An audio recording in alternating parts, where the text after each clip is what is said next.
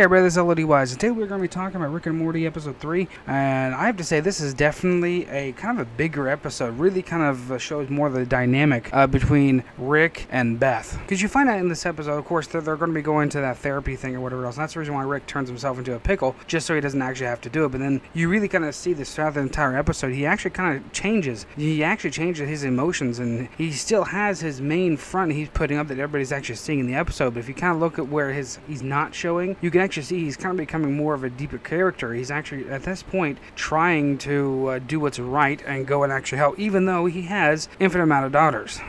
Okay, we can't go too far into this episode without talking about the sewer scene. You know, when he's killing all the rats and actually taking parts of their bodies off and actually becoming more or less like a super pickle Rick. You know, it was kind of reminding me of some kind of like freaking RoboCop, Bruce Lee, freaking Jackie Chan mix.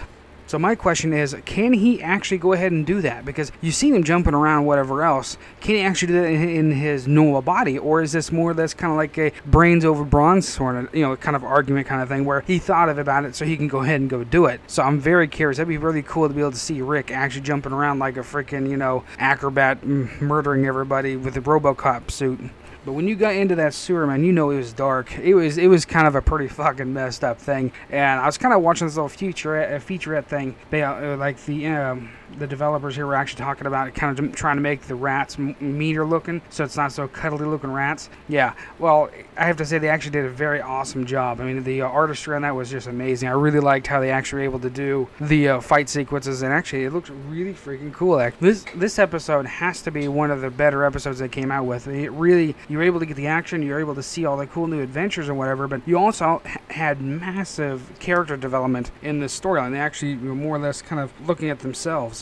Because this actually kind of look at that, because the whole thing is Rick has finally figured out, okay, it's kind of a two-sided thing. You can kind of look at this two different directions. Beth took the syringe that was going to turn him back into a human, okay?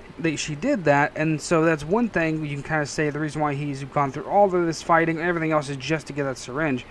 But I think honestly there's something else here, because when he gets there, he actually starts looking at himself and kind of looking, you can see that's happening in his little, pickle head of his, but there is a massive connection between them two, even though he did finally say that he actually he actually used that word, abandoned his daughter in the Cronenberg world. So he's looking at what he's been doing. He's also looking basically into himself and trying to make this reality his actual home reality.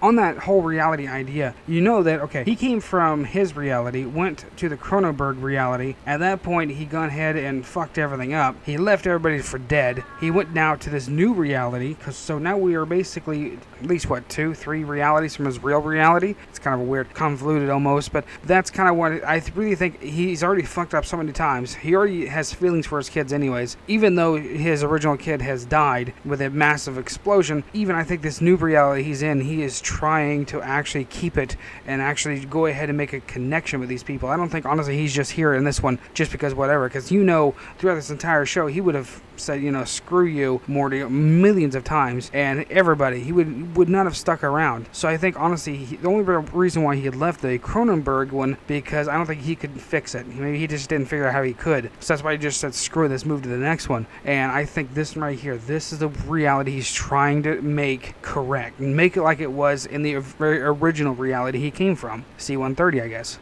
I know, I kind of stay in this kind of topic here. I know a lot of people are saying the eye patch Morty is C-130 Rick's original Morty, but he can't have an original Morty. He doesn't have a Morty, period. Because in his reality, his daughter died, okay? So at that point, she could have had Morty. So when he jumped to the other reality, it honestly would have to be before the Cronenberg reality to be able to have those memories basically of seeing Morty as a baby. And because in that reality, of course, he was gone for a long time as well. So he may have gone ahead and went back and went to a different reality to have this Morty we have now. So we kind of just figured this whole thing out. Eye Patch Morty cannot be his original Morty because he didn't have original Morty because his daughter's dead from his C-130 reality. So I'm very curious where the Eye Patch Morty's going to be coming into, because I was reading a whole bunch of other stuff and watching some other little bitty snippets from the developers. They're talking about, you know, they're definitely going to be bringing him in and trying to see where he came from and whatever else. So I'm very curious to see where that's going to go. This is definitely one of the better episodes I've seen in the past. It's really kind of two of the bigger things. And we got